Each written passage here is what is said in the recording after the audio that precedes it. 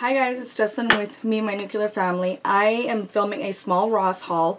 I went in there, you know, just kind of trompsing around. I had some time. And I saw these bags and I thought, I have to have these bags. In California, I think, I'm not sure if it's like United States wide, but in California, I think come June 1st, there's going to be like a ban on bags. So they will charge you 10 cents for every plastic bag or bag that they use. So people are purchasing bags that they can use for shopping. And look at this. I got these from Ross.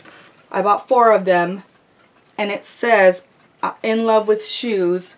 Look at how stinking cute this shopping bag is. And it's really big, really spacious. So I'll be using these bags for shopping. And plus it's kind of nice to bring your own bags anyways, because when they put them in plastic bags, they shove all the stuff inside of it.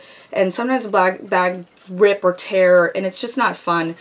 So these ones are really, really super duper cute. I bought 4 of those. I'm really happy with that. I found this beautiful tray. For my desk. And that's what it looks like on the side, and it's got a mirror. So I am going to be setting this on my desk to hold my items. And then I bought Toby this potty stool. It grows with him. I thought it was so cute when I saw it. I was like, oh my god, it's a little fishy. How stinking adorable is this? So it's a 3-in-1 goldfish potty, and it grows with them. So they use it as a potty, and then they can use it as a stepping stool, and then they can use this top part to put on top of the toilet. So, you know, eventually Toby will hopefully show interest in wanting to start getting out of diapers, but I don't see it happening just yet. But I'm prepared at least, right? And then this one was on sale, and I said I have to have this. This is a laptop manicure station. And I thought this was so cute. I'm going to go back and see if they have the other one. I should have bought both of them.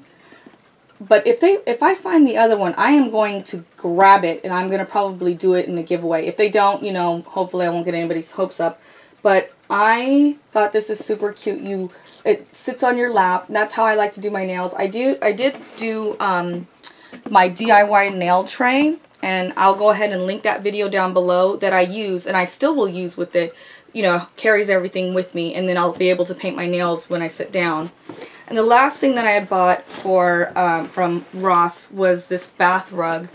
I'm doing like a spa-like bath theme, so I needed a white bath mat. I know that's kind of dangerous with a child, but usually we take the bath mat up. But this one's really soft, and it's really luxurious, so I can't wait to put that in my bathroom. Thank you guys so much for watching. It's Jescylin from Me and My Nuclear Family. I hope you're having a great day until I see you again. Thanks for watching. Bye guys.